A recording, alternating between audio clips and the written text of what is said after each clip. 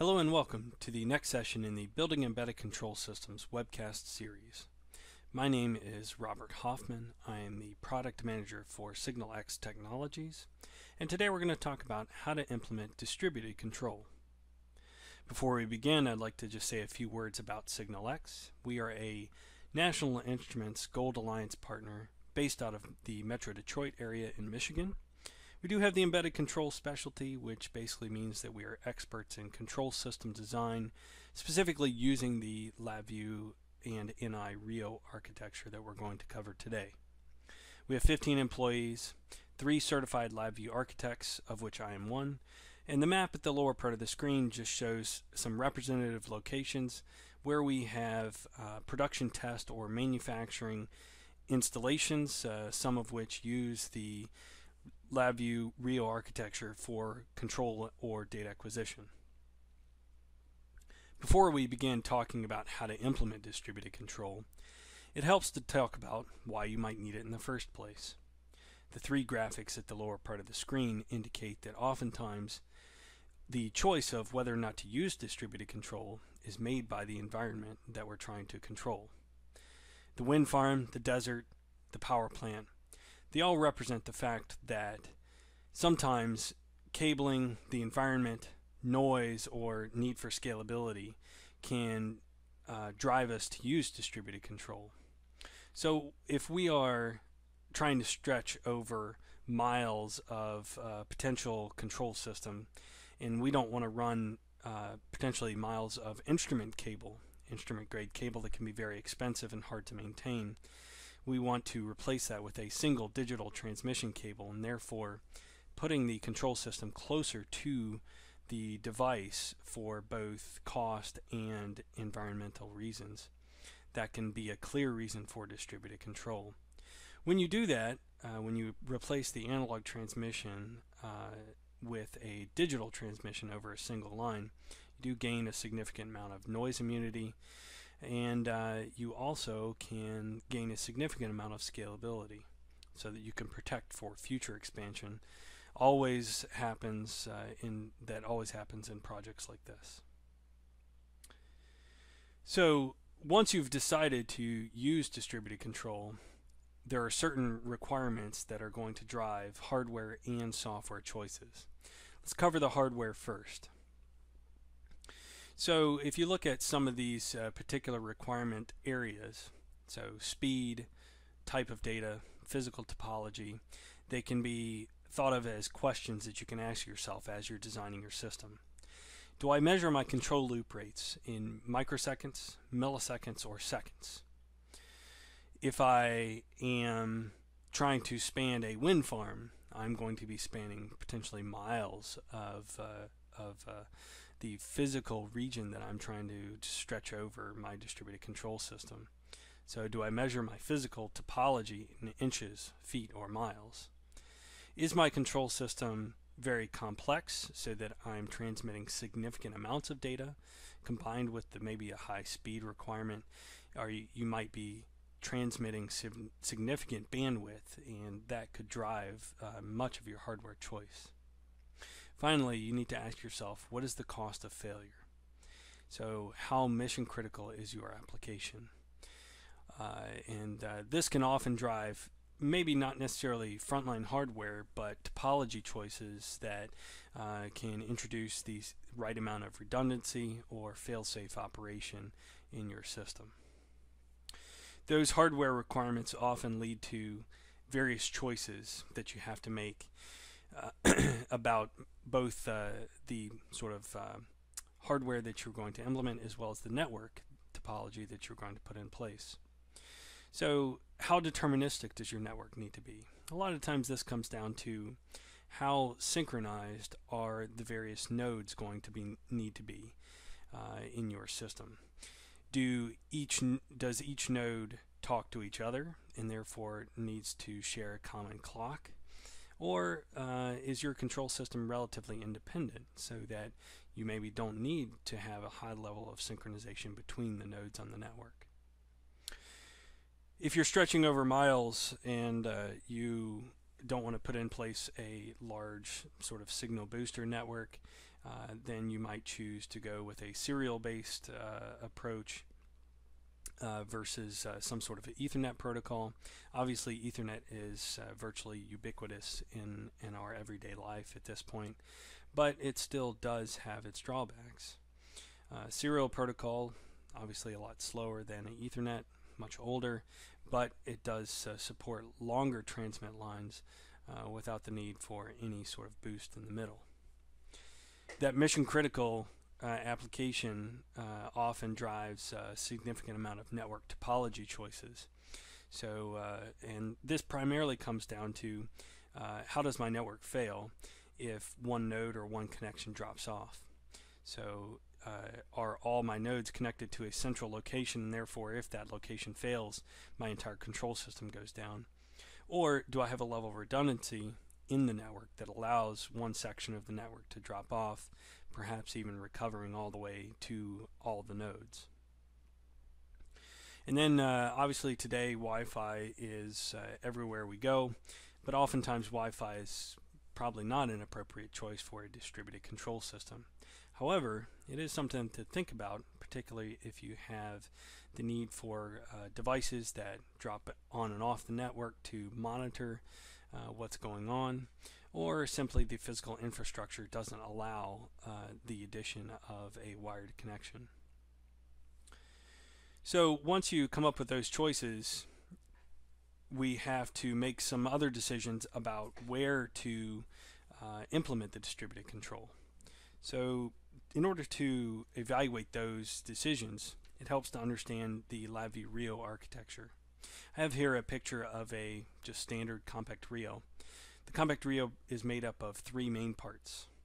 The FPGA backplane is connected to C-series modules, and those modules serve as your sensor inputs and actuator outputs. The FPGA is capable of high-speed control, so this is sort of at the microsecond level, and as well as custom I/O, timing, triggering, many different capabilities at a very high speed with a high level of determinism. It typically talks over a high-speed bus to a real-time processor when you have an integrated system. That real-time processor is also capable of control, maybe at the millisecond level. It's also capable of level of determinism, and it brings with it an additional capability of much more sophisticated analysis, connectivity over networks, and control. Generally, the real-time processor talks to some sort of networked application, a PC, another real-time processor that serves as a central data collector. So the primary choice that you have to make when you're talking about distributed control is, where do I break that link, and what is my expansion method? So am I going to have an FPGA distributed node that is highly deterministic but relatively simplified, or am I going to embed a full-fledged real-time processor out at each node? So in order to kind of evaluate that decision, let's look at each one of those levels. So if we take the FPGA expansion chassis first, you have a couple of different choices: Ethernet RIO, EtherCAT RIO, and MIXI RIO expansion. Each one of these comes with a different set of pros and cons, but they all enable high-speed control and a high-level determinism back to a central or distributed network. So Ethernet RIO sounds just like it is, in that it is a Ethernet expansion of an FPGA. So a real-time or a Windows application can talk to that expansion chassis, basically enabling that high-speed FPGA to talk over a long distance to the centralized processor. It's very high speed. It allows that high-level determinism at the FPGA, but it's not deterministic communication up to the host. EtherCAT RIO, on the other hand, does allow for that level of determinism, especially among nodes. So if you need a high level of synchronization among your control loops in your distributed architecture, EtherCAT RIO is probably the way to go, but you do give up data throughput in order to achieve that. MIXI RIO, on the other hand, is very high speed, much higher speed than Ethernet RIO, but you do sacrifice length and distance that you can cover in order to achieve that. Moving up a notch to where you would put a full-fledged compact RIO out at your expansion nodes. Obviously, you get many more options when you put that more sophisticated processor out at each node, but you do get also an elevation in complexity. So the RT chassis can talk to each other and to a centralized host over Ethernet, some custom protocol. You can also do many of the integrated chassis include native RS-485 connection for multi-drop serial. And then also OPC UA becomes an option. This is a relatively new protocol, industrial standard protocol based on the Ethernet physical layer that can enable device-to-device communications. All of these certainly do come with certain limitations.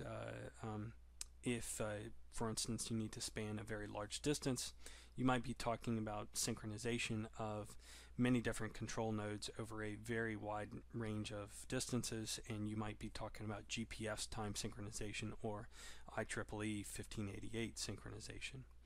In this case, it's less about the communication between the nodes than it is the synchronization of control actions. So all of these are options for you with the compact RIO architecture. And once you've made your hardware choices, it's important to think about the software. So let's just get into some of the software architecture. And I'm really only going to hit two main points here. So, and they're the two most important things to think about when you design your software architecture for a distributed control system. So the first one, this design in layers. This is just a simple way of saying make your software architecture modular, which is good programming practice regardless of if you were putting together a distributed control system or not. And all I'm really trying to get at is, in particular for a distributed control system, you want to make each layer of that working down the tree of your nodes somewhat independent, so that they can each operate without the other. And I've kind of laid out the way that I would typically do this, in that I've broken this down into three sections: view, decide, and control. Viewing is typically the responsibility of a PC application, something that's not necessarily high reliability, and so you don't want to do any control at that level. You simply want to view and configure what's going on. Deciding is a sort of a logical evaluation of what's going on, typically done by a relatively smart processing unit like an RT controller. And then ultimately the control typically would reside down at the FPGA level, where it is got that sort of ultimate level of determinism and speed if you need it. The second thing to think about is you simply just have to plan on network outages. So the first thing you do when you sit down to design your distributed control architecture is to think about what happens when the network fails. First off, how are you going to know if the network fails? And then how are you going to recover from that when it comes back online? So typically this involves some sort of watchdog between the layers of your nodes or between nodes in your network. When that watchdog fails, you go into some sort of a safe operation where you can maintain your safe states, and then you continue to watch for the network coming back online, and you go through a safe recovery. Again, just good architecture, good programming practice to implement these kind of watchdogs while you're programming. So to illustrate some of these concepts both in hardware and software, just talk to you about a case study of a control system that we built for a biorefinery that converts biomass like wood chips into diesel fuel. This was a highly distributed control system, and we sort of took on this FPGA expansion chassis where we had two PXI controllers that run the entire process, And they talked to a total of 10 EtherCAT chassis where the PID control was maintained. There were over 3,000 points of I/O, and this was quite a large system, and obviously very mission critical and safety critical. So if we look at how the architecture played out in this system, you can see here the three levels that we talked about: view, decide, and control. Viewing was done by a standard Windows PC running in the control room. It was the primary operator interface, and it was how the operators configured the system. The system itself was based on primarily the two PXI controllers running LabVIEW real-time. This was the primary logic engine behind the behavior and the operation of the refinery. They ultimately fed set points down to the EtherCAT chassis over the network, and the chassis were responsible for maintaining that PID control. So if one of those links were severed, then the system would recover and be able to be managed on its own. For instance, if the PC dropped off, hard drive crashed, Windows did an update and crashed on you, you lost the capability to view what was happening at the plant, which is kind of scary, but the plant still ran because all of the decision making was happening at the RT level. Alternatively, if something happened to one of your EtherCAT chassis and you lost that part of the network, the RT side would immediately flag that as a watchdog failure and start to shut the plant down and bring everything to a safe state. If the PXI dropped off, meaning you lost all sort of logical control of the operation of the refinery as a whole, the EtherCAT chassis, because all of the PID control was happening on board there, maintained their current set point. So things didn't go completely awry. You were able to maintain your current set points as they last were, and then ultimately when the PXI came back online, it seamlessly reconnected back up over the EtherCAT and got it running again. So that's just how that played out, and this was a successful system we commissioned about 1.5 to 2 years ago, and this certainly is a good example of the expansion architecture that's available through National Instruments and the Rio platform. With that, I'm going to conclude by thanking you for your time. Feel free to learn more about Signal.X technologies at ni.com/Signal.X, and contact us if you have any questions. Thank you.